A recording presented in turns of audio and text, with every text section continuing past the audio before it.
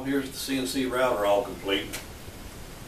As you can see, we mounted the melamine bed down and had mounted the motor and went ahead and grooved the bed for the T-tracks to mount hold-down clamps.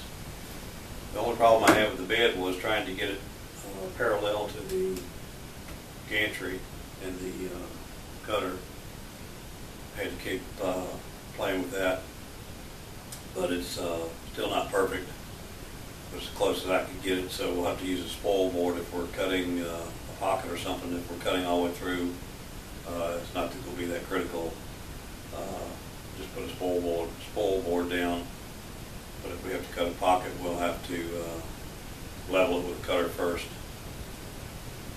So let's take a tour around and see all the finishing touches that we've done.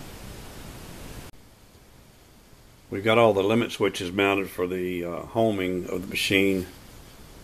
This one right here is for the X-axis, and this one here is for the Z-axis. Had to mount it on a little aluminum plate here and mount a block here to trip it. Same thing here for the X-axis. Had to take aluminum plate to mount it to. This is the existing plate that came with the machine. Hits the trip switch. The Y-axis limit switch is down here. Had to make a bracket for that also.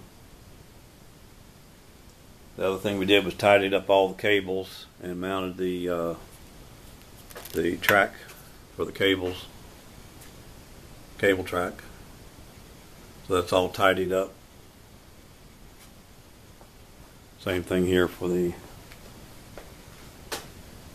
Y-axis travel. The other thing I did was mount two extra E-stops, one on each side of the machine. One here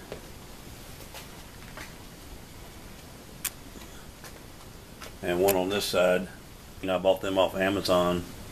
Of course, they came from China, but they was only like $4.50 for two of them. And these boxes here came from the big box store.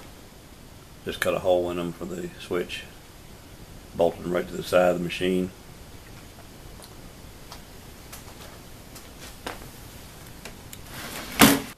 This is where the three cables come into the panel box from the limit switches to the breakout board. They are hooked to 12, 13, and 15 on the C10 board.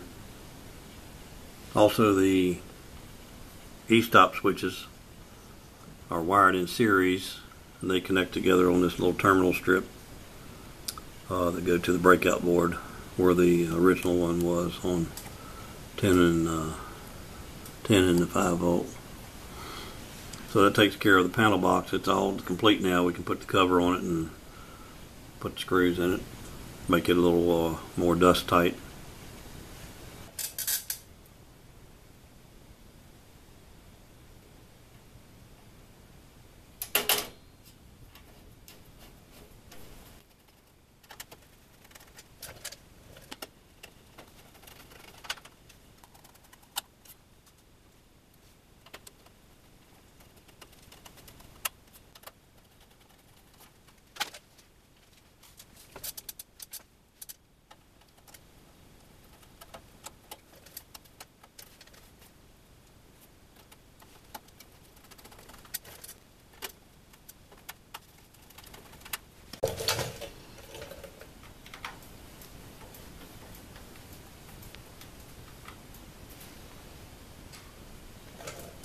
The cable for the spindle motor runs up overhead here.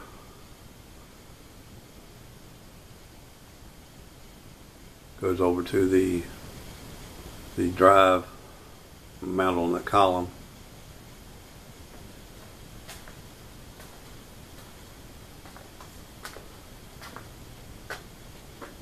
Got the power coming from a 220 receptacle right above me, feeding this on-off switch here, which feeds the drive. Then from the drive up overhead back to the motor. So that wasn't too difficult to get installed. had a little trouble figuring out how to get the spindle motor going. It didn't want to go very fast, and found out I had to run it or set the couple of parameters at 400 hertz for that to work properly. That turned out okay, so everything seems to be working good now.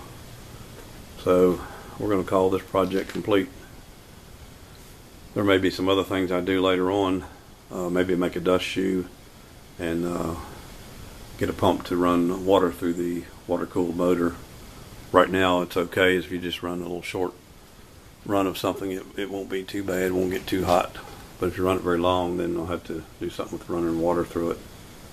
But all in all, the project turned out pretty good. Took quite a while. Besides taking a long time to get all the parts, it just took a while to build it.